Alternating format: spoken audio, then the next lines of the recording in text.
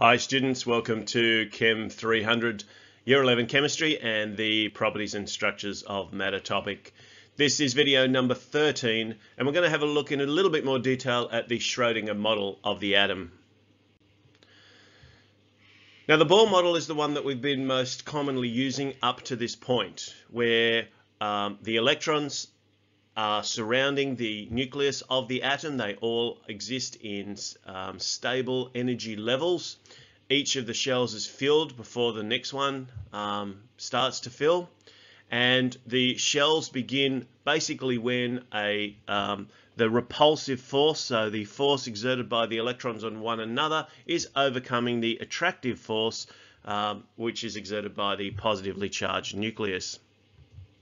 Electron shells constitute the greatest volume of the atom. They take up the greatest amount of space. All the protons and neutrons and nucleons are all concentrated in the nucleus.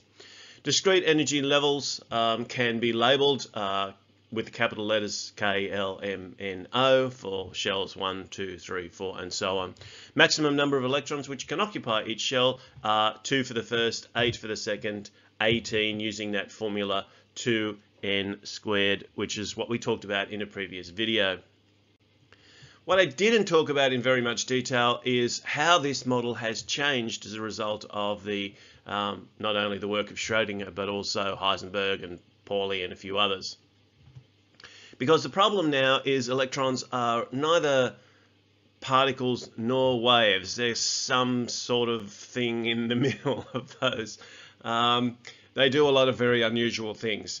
And as a consequence of that, we've increased the level of complexity that we need in order to try and describe them. What that means in practice is that we have to try and just slightly change our electron configurations to what we've looked at in the past. So now we've got our orbitals, we've got our suborbitals, we've got overlapping orbitals, we've got energy levels that don't necessarily fill from shell 1 to shell 2 to shell 3. They change as we go further through this, and you will need a lot of examples in class in order to do this. For this particular video, I'm just going to start with the first couple of subshell orientations. We've got the SPDF system, which I very briefly alluded to in a previous video, and that's why I thought we probably need another one to just pull this out a little bit more. The sharp or spherical S is the one that has just the 2 electrons in it. We move from the S subshell to the P subshell, and there are now 6 of these. So orientations in 3 dimensions basically, and pairs of electrons occupying each of these 2 electrons here, 2 electrons here, 2 electrons here. The property that we need to start talking about is the property known as electron spin, and what that means effectively is that the electrons don't tend to hang around a little bit together. They kind of do their own thing in their own spaces as much as they're able to. So there's 2 important things we need to remember when we're labeling these. The first thing is the Pauli exclusion principle. Now the Pauli exclusion principle basically tells us there's a maximum of 2 electrons for every individual orientation, both in opposite spin directions. What does that mean? We'll have a look in a second.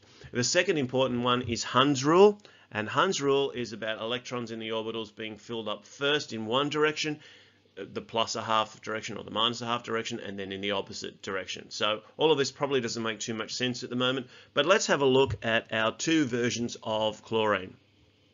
So chlorine is number 17 in the periodic table. So under the Bohr model it would have 2, then 8 and then 7. So that would be its electron configuration.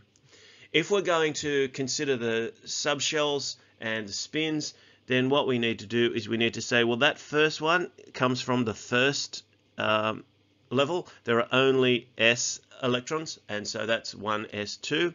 The second one is going to be a 2s2 and a 2p6. So that's the second of the energy levels with S and P's.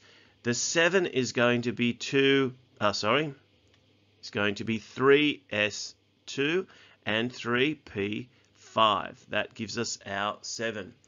I'm just about over time, but what I want to do is have a look at the fact that when we look at the spins on these, So that's the first level. The next level up is going to be a 2s. So this is the 1s.